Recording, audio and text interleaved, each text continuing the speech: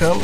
We've just received a new request from a fellow YouTube user by the name of SFDWorks36. Thank you for writing in. He has just requested for us to do a quick review on the new KDS K7X Mark II. Okay, this is a new version of the KDS K7X with new layouts on the screen as well as the new layouts on the buttons. As compared to the previous version, we had only the LED numeric display with limited numbers of buttons. Okay, and this is the new one. Okay, we have two rows of buttons here, both left and right, and on the left, okay, we have the menu access buttons. Okay, for you to access the sub menus by scrolling up or down, and on the right we have the value adjustments. Okay, for you to tweak your parameters of your exponentials, dual rates, pitch curves, throttle curves, gyro sense, percentages, so on and so forth.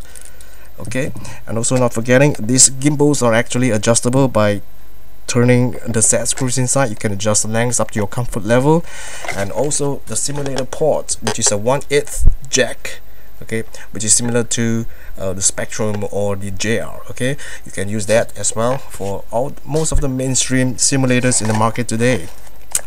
Okay, let's take a look at what's inside the LCD screen. Now we have a throttle warning. It's very easy to identify where's the problem from. I did not set the throttle to 0, and this is one of the safety feature of the K7X II. Okay, it's a safety on the throttle side. It will not transmit, okay, if you did not start the radio with the throttle down.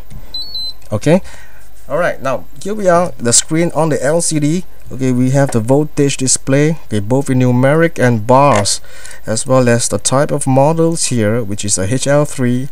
Okay, for my case, it's a helicopter setup with 3 servos. Okay, it shows up here, HL3. Now you can change to AP, which is aeroplane, a V-tail or delta wing. Okay, whatever it is, it will actually shows up here.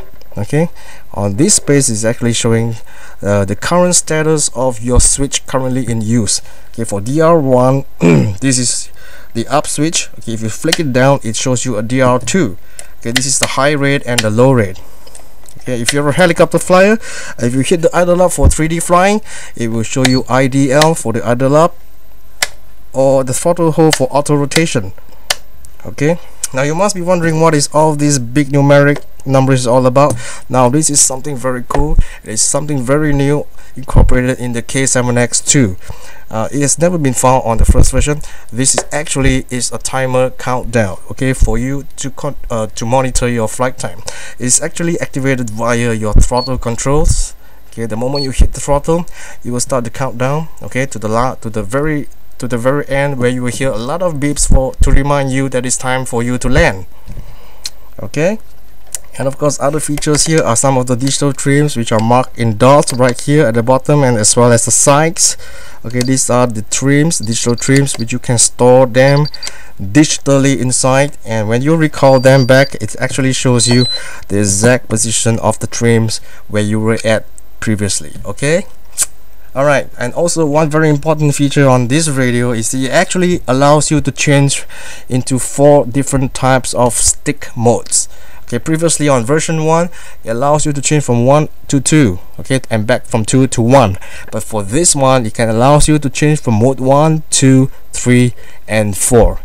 Okay, so it's very good for you to pass your radio on to other bodies where different kind of modes. So all you have to do is to change electronically inside. Let me show you how. Press and hold the menu and turn it on while pressing the menu button. Okay, and you will enter the setup page for the radio. Hit the menu button once more and you will see the stick type, and as you scroll along, you can actually see 4 different types of stick modes. Okay, refer to the manual on page 9. Okay, it has a table of 4 different types of mode. Okay, 1, 2, 3, 4 are actually the indications here on the radio. If you see 1, just refer to the table. It actually refers to USA hand. This is their definition. For you and I know USA hand is mode 2 and the Japanese hand is mode 1, so on and so forth, 3 and 4. Okay, so just follow the 1, 2, 3, 4 and make the reference from the USA hand mode 2 or Japanese hand mode 1. Okay, so if you're a mode 2, change it to mode 1. If you are a mode 1 flyer, I'll stick to mode 2 because I'm a mode 1 flyer. Alright, so there you have it. This is the K7X II, okay, from KDS. I hope you liked the video, and if you have any questions you would like to ask us, feel free to write in the comments box right below, okay, and I'll be glad to share with you whenever if I can. Okay, this is Derek signing off from Sky Hobbies. Thank you for watching.